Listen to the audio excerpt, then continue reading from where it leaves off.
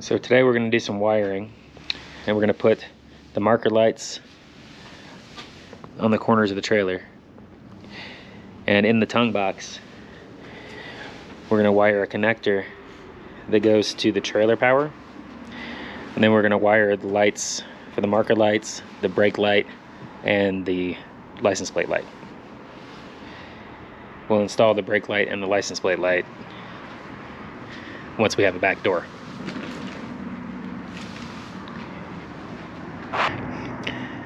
Alright, this is what the wiring junction box looks like under the trailer that comes from the vehicle. So the first thing we're going to do is mount this connector up here. So we got to drill a hole, and then we're going to run the wires and connect them up. That way we can just unplug the top of the trailer from the bottom of the trailer if we need to.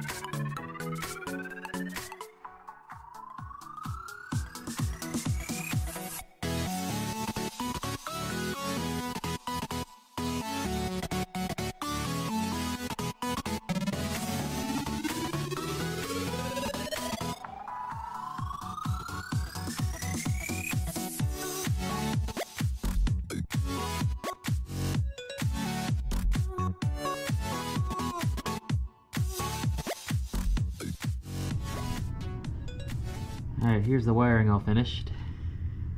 Turns out I had the power and ground switched.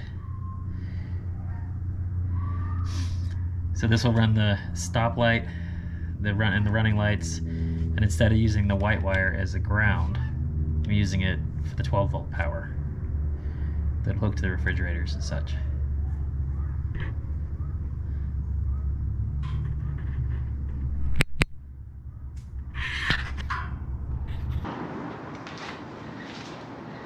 Alright, so the lights are going to mount in the top corners. I'm going to have red ones in the back, yellow ones in the front.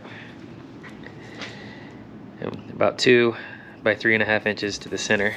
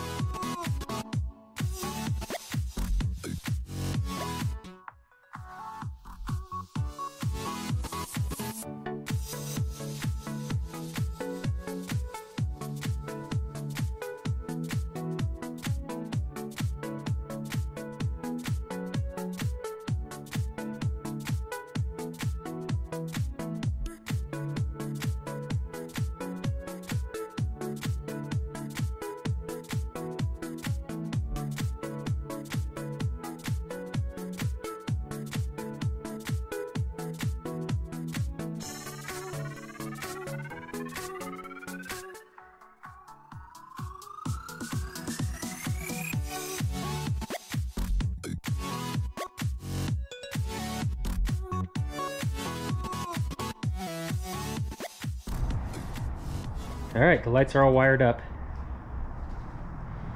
You can see where it comes up into the tongue box and then goes into the trailer. This white wire is the 12 volts that'll charge my battery.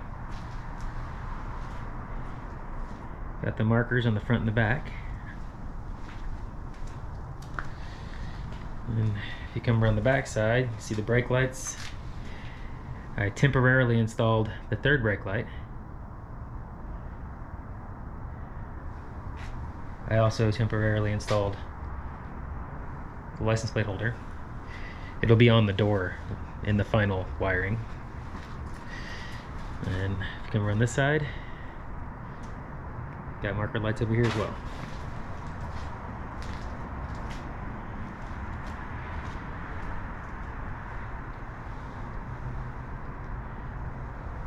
So the next step is going to be putting in the mud flaps, and then I'm going to try to get this thing registered.